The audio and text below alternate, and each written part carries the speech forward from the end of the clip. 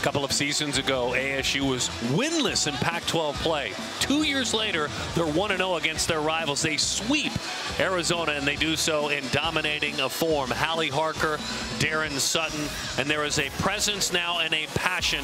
Let's start with Claire Kovensky. The night she had 14 of 28, hit .393. Yeah, absolutely. And I just think it goes to show how much passion she does have. Like you mentioned, she goes in and she takes big swings. She's not just going to put one foot in, one foot out. She's going in there to take care of business and hit high and hard on those plays.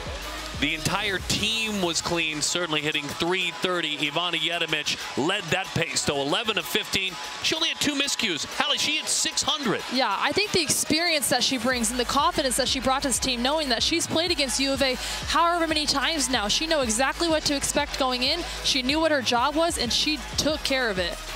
Some key mentions. Paige Whipple was in negatives. 5 of 24 for Arizona with 7 errors. Negative .083, some of the struggles there. And then the service errors, 12 for Arizona, 4 for ASU. You've got to say, that grabs them a set along the way if they are a cleaner serving team. Every time it felt like they got momentum, they gave it right back. A wonderful start for ASU, 9-3 overall in the year, and a perfect 1-0. 1-0. Remember when they were 0-20 in Pac-12 play? She's Halle, I'm Daron. We'll see you soon on campus. Peace.